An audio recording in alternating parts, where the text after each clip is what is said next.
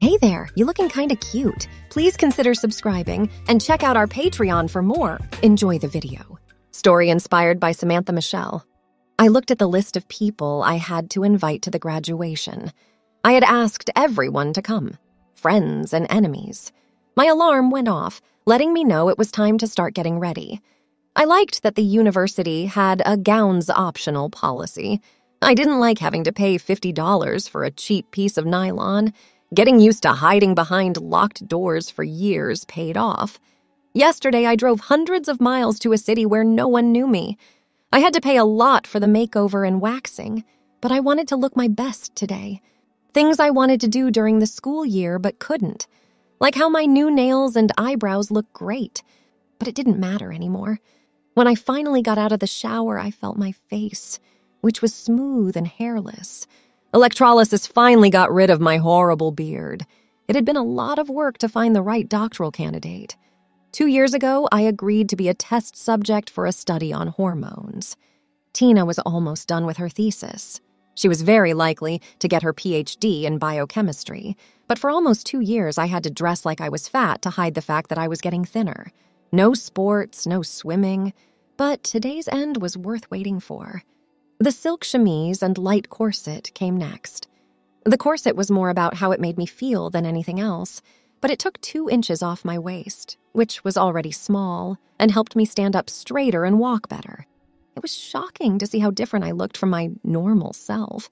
I was so happy to never have to wear the extra padding I had been wearing to hide my secret. After putting on my stocks, I put on my knee-high dress boots and finally, the formal for my graduation. It was made of soft, ankle-length, real velvet that hugged my body, and the neckline made it clear that I now had a proud, very feminine figure. The long medieval sleeves helped hide the fact that my arms were a little too muscular. Then came makeup and jewelry. I had gotten a lot of flack for having my ears pierced twice and always wearing big rings. Today, I wore geometric bracelets that were almost as long as my shoulders. They went with the bracelets and necklace I'd made out of silver and agate. Sensual, but also proper. I smiled. I finally put my wig on. This was the one change I didn't like as much as the others. Even though hormones had stopped the hair loss, there was no way to deny my genetic background. My hair was long and in good shape, but the top was way too thin.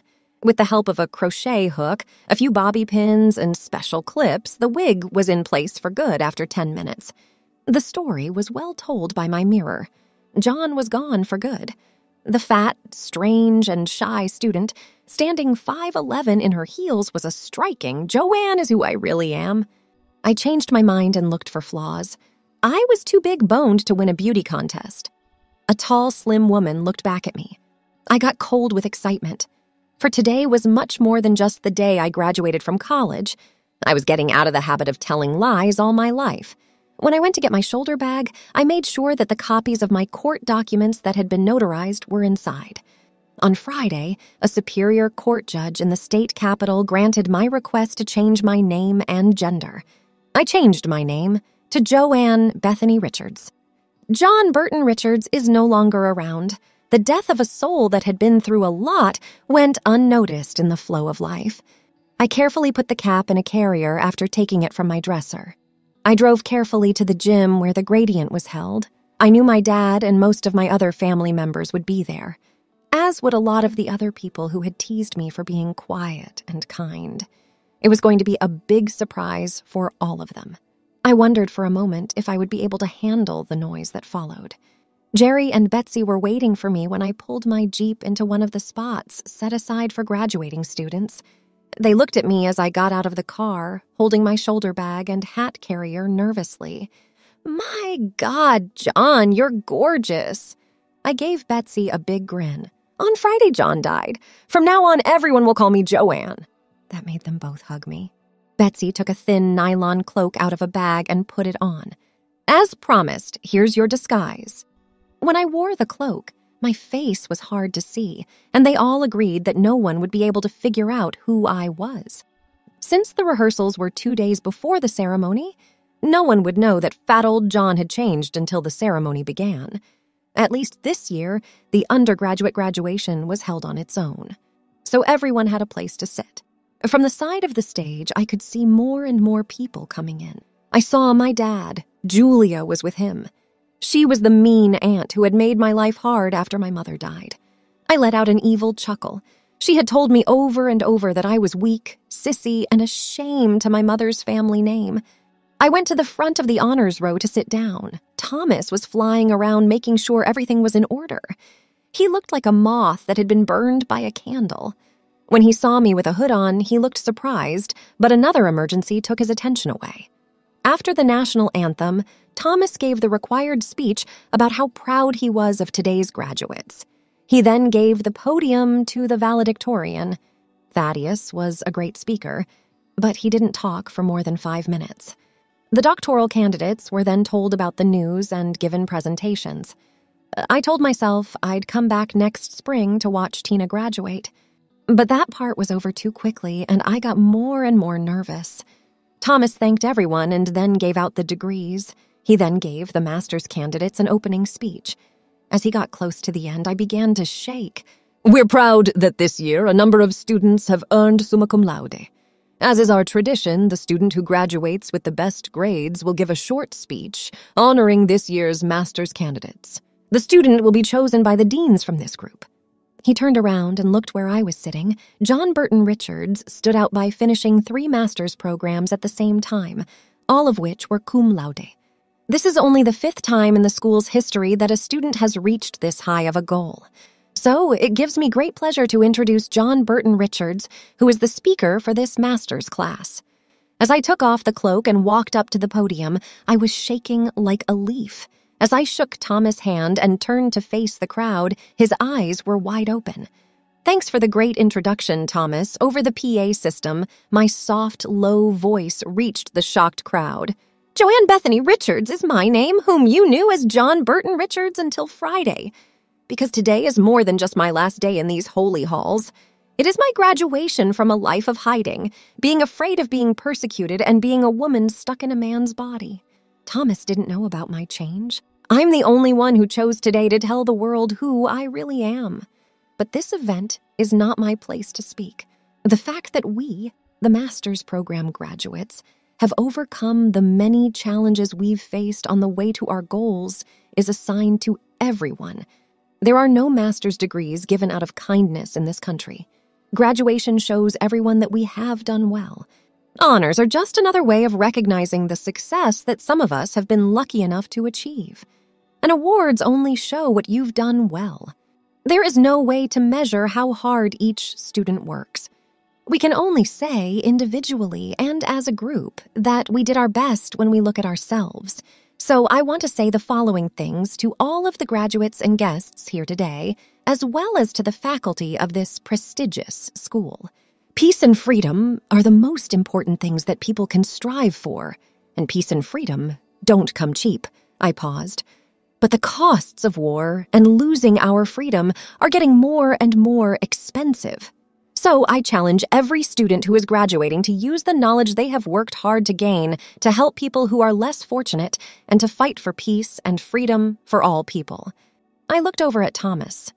"Sir, I think there are a few of us who can't wait to see those scrolls you've set up so carefully in front of you." I turned around in a smooth way, shook his hand, and saw that he was smiling. As I went back to my seat, I felt happy and warm inside. Thomas didn't give any more speeches. Instead, he signaled to his assistants and had them start reading the names from each scroll. When he started, I almost died. Joanne Bethany Richards, Master of Science in Planning for Communities, Master of Science, Education, and Adult Education, Master of Arts in Education, Special Subjects, Gender Diversity in Education. I was able to get close enough to get the scrolls. He stopped me from leaving the center of attention. "I have one more thing to say. Joanne didn't know it, but yesterday the Board of Regents agreed with a suggestion." He was looking at me. "Joanne, on behalf of the Regents, myself, and Dr. Vicente, I want to use this brief moment to tell everyone that you have been accepted into the university's doctoral program in education and have been given a full Regent scholarship to help you do this hard work. Congratulations." He shook my hand again, and I had just enough time to get to my seat before it started to rain. Not only did I cry, but so did others. Anna Lee, who graduated second, passed out when she heard she could join the College of Mathematics doctoral program. When Becky and then Jerry got their psychology degrees, I stood and cheered. At the end of the graduation ceremony, we were sent off to loud cheers. Becky and Jerry stopped me from leaving alone through the back door. "Joanne, you made us promise not to let you run off, so you're going to the party with us. No one can take what you have done away from you, personally or in school. You are the butterfly today, so get ready to take flight." I screamed when someone grabbed me around the waist, lifted me into the air, spun me around, and gave me a hug. My friends were getting ready to fight when my big attacker helped me stand up.